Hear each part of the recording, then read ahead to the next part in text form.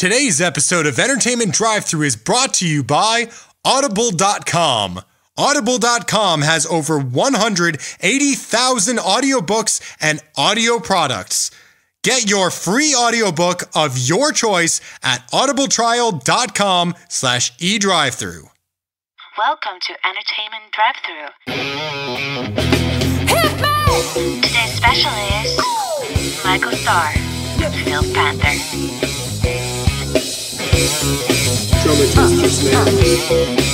Quiet on the set.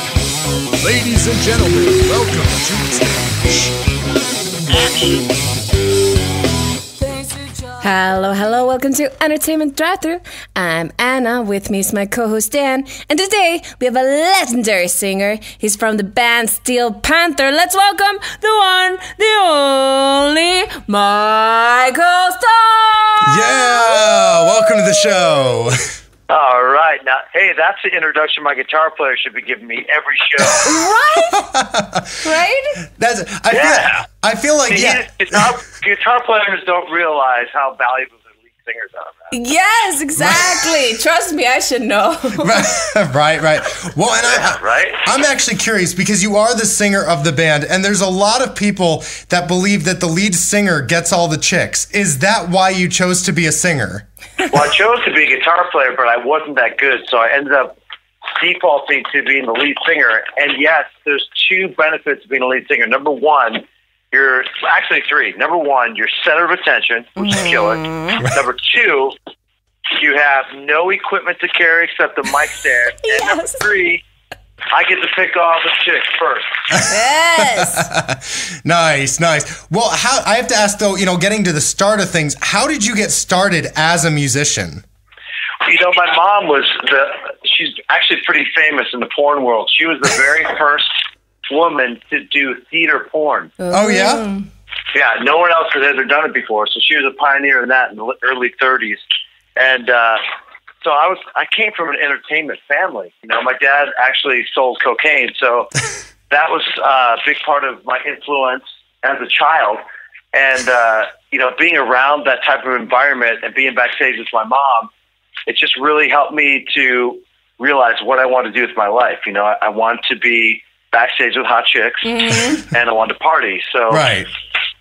That's how I started getting into it. But the first performance I ever did was at school play.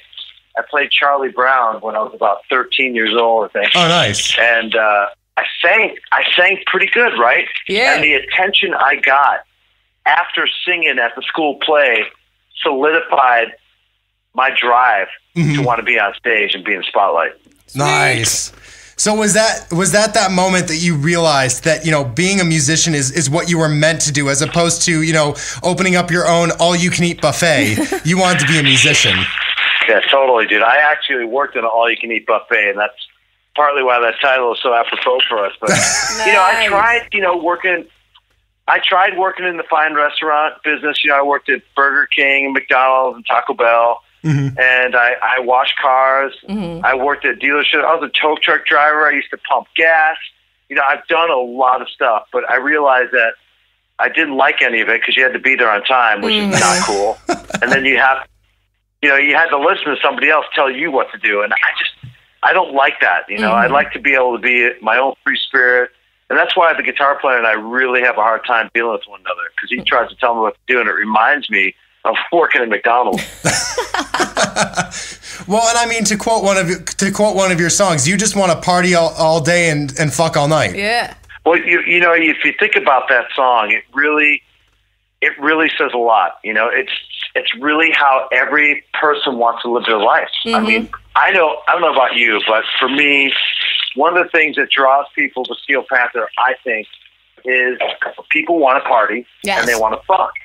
So, if you put those two together and you get to watch a cool band doing it, you got yourself a winner, and that's Steel Panther. And then they can party like there's no tomorrow. So That's right.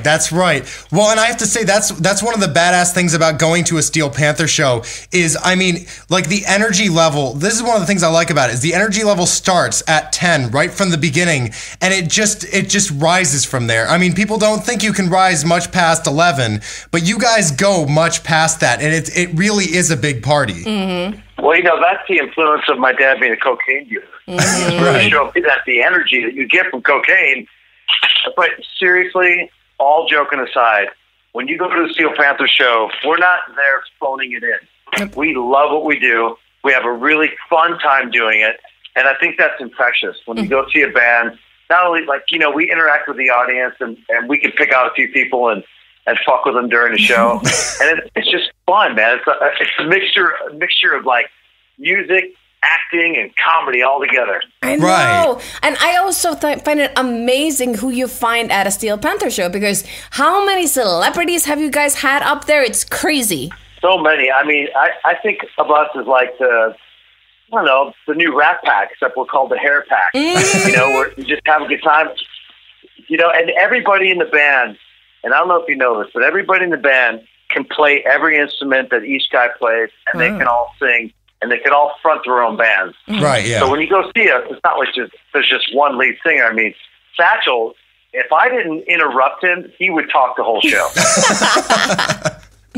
I can totally see that. But I just like, though, like how Anna was saying that, it's amazing who shows up to your shows. I mean, celebrity-wise, it is kind of funny that it'll, like, I think I've seen you, like, your band, like, 3 times, and each time, it's like you'll look out in the crowd, and you'll just, like, start looking at someone, like, wait a minute, is that person? And then you'll like go back to singing, and then you'll like look at them and be like, holy fuck, well, I'm pulling that person on stage. And then you'll just like stop everything and be like, all right, so it turns out that this person is here. I think we should get them on stage to sing a song. Yeah, and what are they going to say? No, exactly. Right? You pointed them out anyway, so they're going to be screwed either way. So then, like, you know what I mean? Like, there's somebody going to buck them. Might as well go up on stage and have some fun. Yeah, the latest one we had on was Miley Cyrus, and that was really fun. Nice. I spotted her. I spot her in the audience, right? Mm-hmm. And I knew it's her, and because we were singing with her dad, and I just figured she would show up, right? Mm-hmm. And part of me thought, man, should we call her up? Will she know any heavy metal? And then her dad actually pulled me aside and goes, "Hey, dude, she knows "Pour Some Sugar on Me" by Def Leppard." No. I'm like, all right. So I called her straight out. She was like really scared to come up, but I was like, come on, you've got to get up and rock with us. We need the press.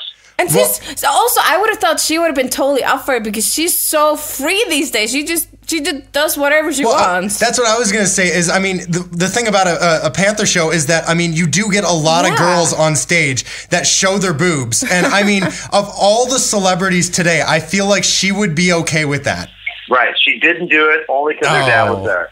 But at least it got some Pour Some Sugar on Me. I'm surprised, though. It's Pour Some Sugar on Me. Yeah, well, she really didn't know it. Yeah, she didn't know it. Her dad was lying. He just wanted to get up there. She knew, like, the chorus, but she didn't know the root of the song. Oh. But still, it was, like I said, it was fun to get her up. And it's always a challenge to get, like, we had Cuba Gooding Jr. in the audience, right? Oh, my. And I'm thinking, what is this guy? He's a black dude. He's not going to know any metal. I called him up and he rocked. Nice. That's so nice. Have you been starstruck by anybody who's been there? Yes. Who? Michael Strahan from the Giants. He got up and jammed with us. Nice. I'm a huge NFL football fan. So when he got up, and I also sang with Aaron Rodgers, too, back in the day when he was a backup for Brett Favre. Yeah. Nice. And that was pretty cool. But as far as singers are concerned, no, because most singers sing out of key anyway, so it really doesn't. All right, well, we're going to take a quick break to listen to a clip from Party Like Tomorrow is the End of the World by Steel Panther. But we'll be right back.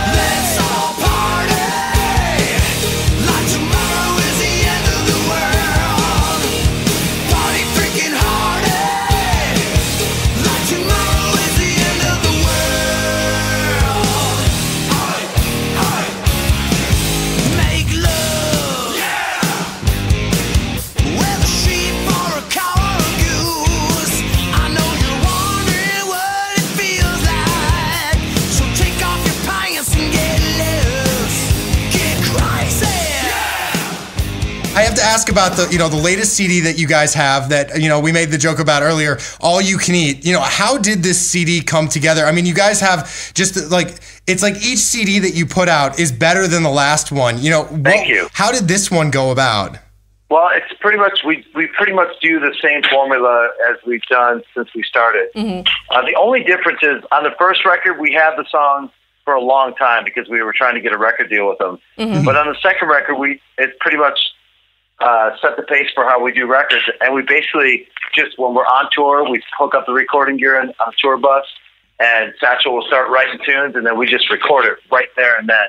Oh wow! And just get it done. Nice. And we just you know, the inspiration from each record is drawn from our touring experience now. Because now, you know, we're on tour, we're touring all over the world, and we're meeting different people, and we're hanging out with different bands and different festivals and stuff, and it's a lot of fun, man, to interact with bands. Like this band I would never go see, but we're at a festival with them, and I go see them, and it turns out they're actually really good. Nice. So yeah, you know, and plus the shit that happens backstage with their girlfriends, we just have to sing about. Well, and I have to point out, I have to point out the cover though of the album because I absolutely love the fact that it's called All You Can Eat, and it's got the picture of the Last Supper, but it's like you with a bunch of chicks and stuff. Yeah, I mean, it's all you can eat, and it's human food too as well. Because every guy likes to eat a girl every now and then. If you know what I'm saying? Right. And I guess it goes without saying, but would that be your Last Supper? Would be a girl? Well, absolutely, with some beer and some burgers. I mean, you know, if you notice on that table, there's pizza, man. You gotta have pizza. Everybody loves pizza. Right, have you ever met anyone who doesn't like ice cream or pizza in your life, ever? Oh. I think they're probably vegan.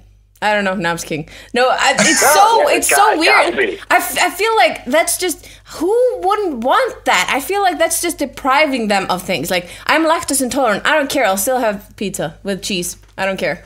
Yeah. Doesn't matter. I'll tell you, you know, Steel Panther, we are the voice of people's consciousness. So, like, if you're thinking about, hey, maybe I should hire a Asian hooker, but you don't want to tell your wife about it, we'll sing the song for you, and we'll relieve that tension. Right. I love that. I love that you point that out. What was the song that we were studying at Musicians Institute, and there were these two Asian dudes that were singing. Which song was it? Oh, you're talking about the one about the girl from Oklahoma. Yes. They sang "Girl" like these. Yes. They were so innocent looking, and then they started that, and I laughed so hard. I thought it was so brilliant. They looked so innocent, and then they sang that, and it was so awesome. And it was at one of those coffee shop like type of thing. You, that's perfect. That's the best way for a guy to feel out of shape. Is to take her to the Steel Panther show. Because if she lasts that whole show and she still likes you, that's a good girl, man. Yes. That actually is a really good point. Because seriously, if you go to a Panther show and like the girl that you're with is okay with the fact that you're like you've got like your biggest smile because there's like all these boobs on stage and you know the band is singing you know the lyrics that you're singing and they're getting the jokes and everything is good, then I do have to say there is one of two things that could be true. Either that girl is awesome or she is enjoying the boobs as much as you are, and maybe you picked the wrong girl. It's the same value set, man. If you have the same values, you might laugh. Exactly. I just love though. I think it was the first time I went to see one of your shows. There was a girl who you pulled on stage, and you were like, "Oh yeah, you come on up stage," and she's like, "Okay," and then she had like a little bit of an issue, like showing her boobs because her boyfriend was like right down in front of you guys.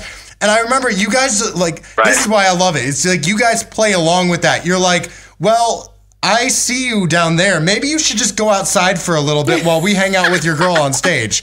Right. I mean, if you're going to have a hard time with your girl showing her boobs, I get it. I understand. It's a possessive thing. But if you can let go and let your girl do what she wants, then you're going to have a great relationship, man. Because that way, you know, you get to do what you want. Mm-hmm. So true.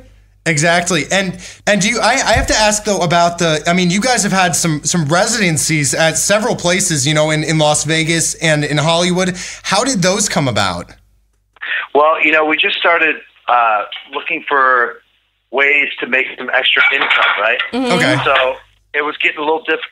You know, I don't know if you know about the Great Stripper Depression in 2001, but strippers were having a really rough time supporting their band boyfriends. Okay. So we had to figure out a way to make some money. Right. So we went out and we got a gig at the Viper Room every Monday night, and we started just playing cover music, Okay. and that's how we got our start.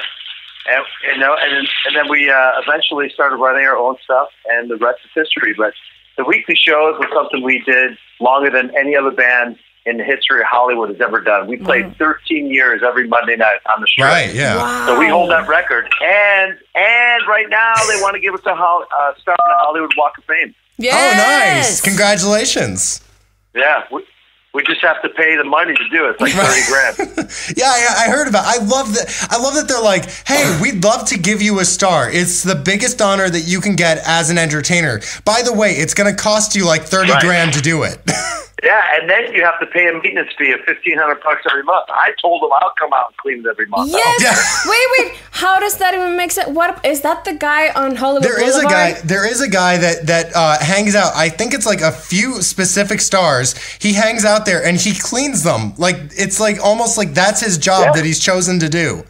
And I feel why like, not? but I Take the feel like money if you for were to Christ's sake. if you were to have someone do that, would you just hire a bunch of girls to do that? Yes. Yeah, why not? Exactly. Just have, Either that, or I could just go back. I could just go back to cleaning stars and spray painting addresses on curbs. or what you could do is just once a month, you could just go to Hollywood Boulevard, do what Jimmy Kimmel does, like block out the whole street, play your show, and while you're doing the show, the girls will be like on the side, but they'll be cleaning your star as they're doing the show. Yes. So, kill two birds with one stone. Mm-hmm. Right, cleaning my star, if you know what I'm talking about.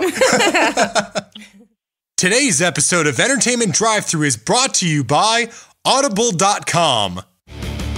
Audible.com is offering listeners a free audiobook of your choice and a free 30-day trial membership.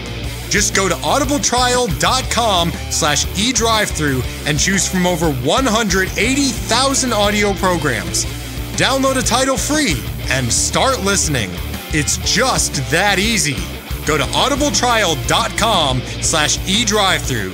That's audibletrial.com/edrivethru and get started today. With the success of this band, and the length of the band, what has been one of the biggest challenges for you?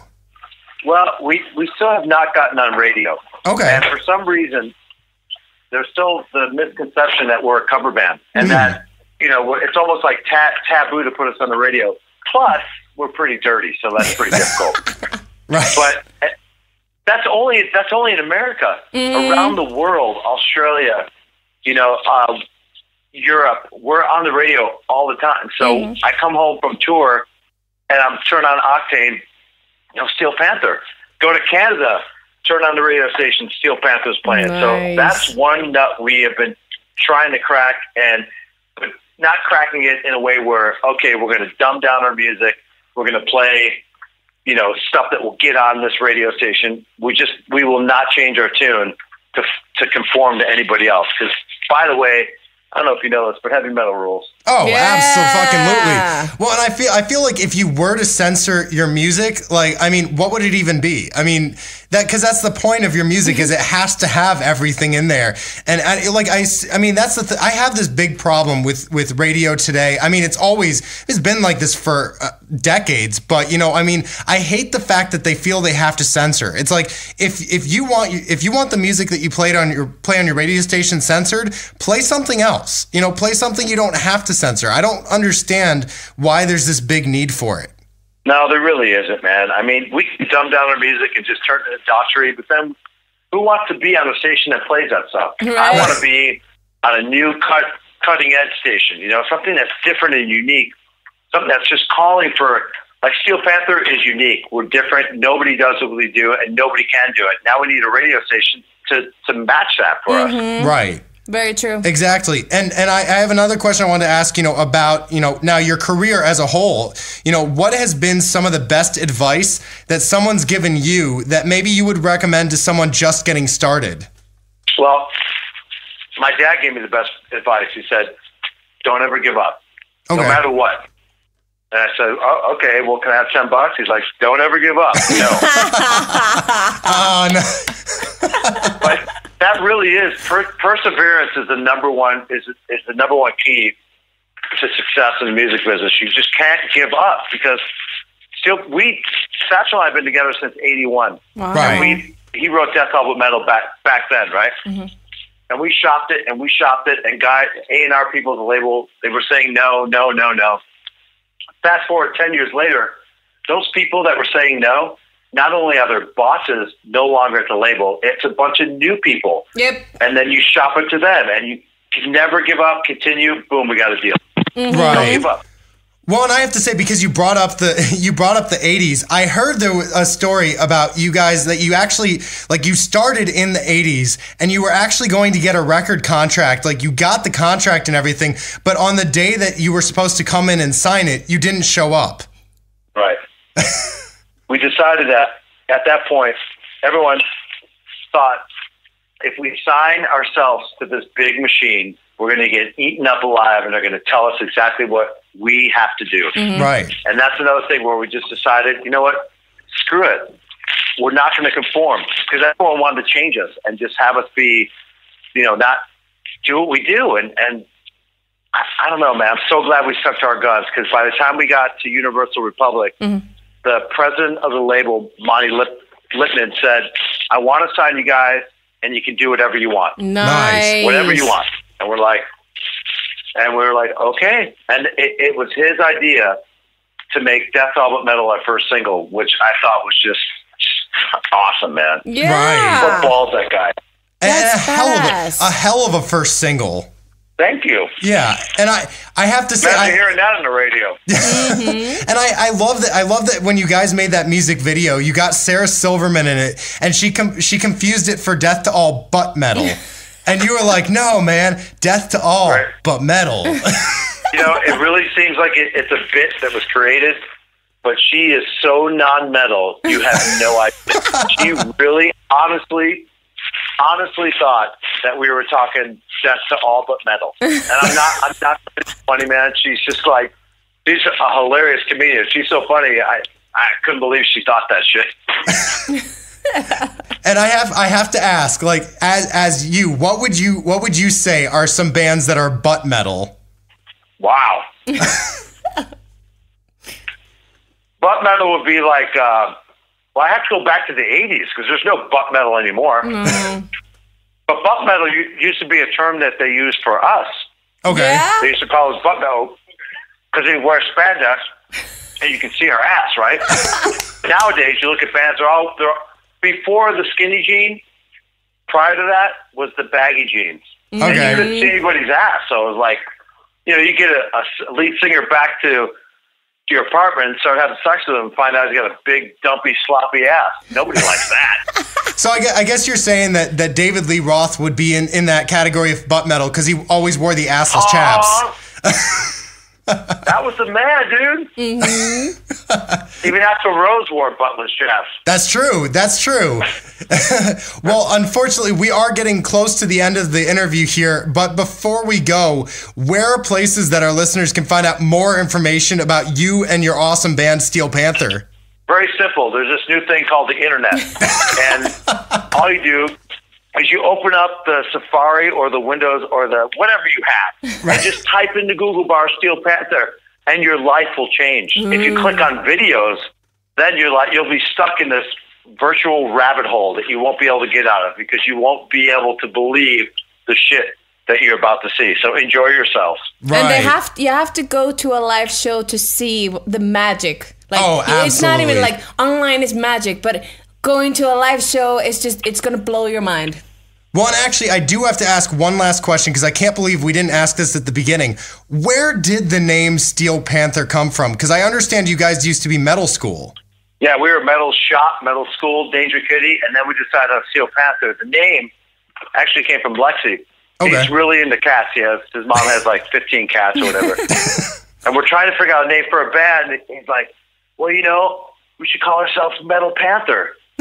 And I'm like, that doesn't sound too cool, man. But Steel Panther sounds pretty rad. Yeah. And think about it. A panther has 4 legs, right? Mm-hmm. So the first right paw is the lead singer, Satch is the left paw, and then the rhythm section are the 2 back paws with the cat shit. Well, Unfortunately, we are down to the end of our interview now, but thank you so much, Michael, for being on the show. It's really been an absolute honor to talk to you. Thank you. Thank you. I really appreciate your time, man. I look forward to talking to you again. Heavy metal rules. Absolutely. And for more information on Michael Starr, Steel Panther, and the podcast, go to entertainmentdrivethru.com and subscribe on iTunes. Like and follow us on our Facebook at facebook.com/entertainmentdrivethru and our Twitter and Instagram at edrivethru. Hey, what's up? This is Michael Starr from Steel Panther. You've been listening to Entertainment Drive-Thru. Wow!